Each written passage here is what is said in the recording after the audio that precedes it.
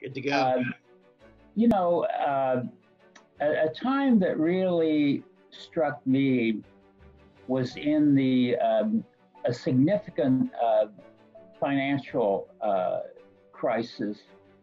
Um, I don't know that I can pinpoint the year, but I remember the period where that was 2008 or what it was, where the financial markets were in turmoil.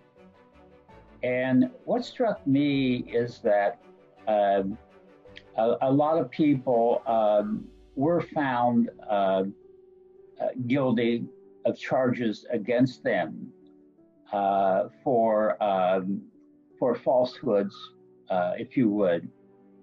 And people who were lawyers and financial advisors, the one thing that struck me was quite often the answer was, I knew it was wrong, but I felt that I had to do it.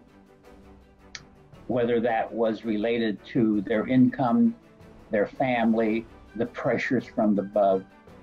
I think about it. I knew it was wrong, but I felt I had to do it.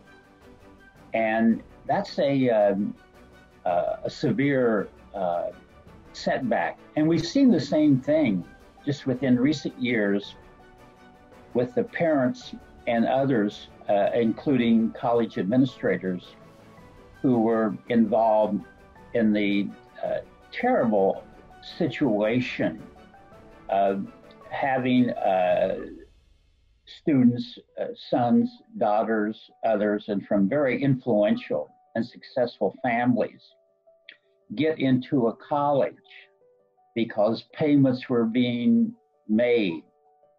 And now you for the most part hear and see the remorse of these people, and some of them even doing it without the awareness of their child, their son or their daughter.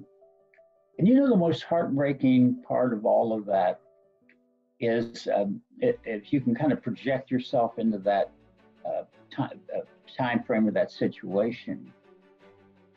A son or daughter being so dismayed and so disappointed in their parents who were trying to help, but doing it in the wrong way.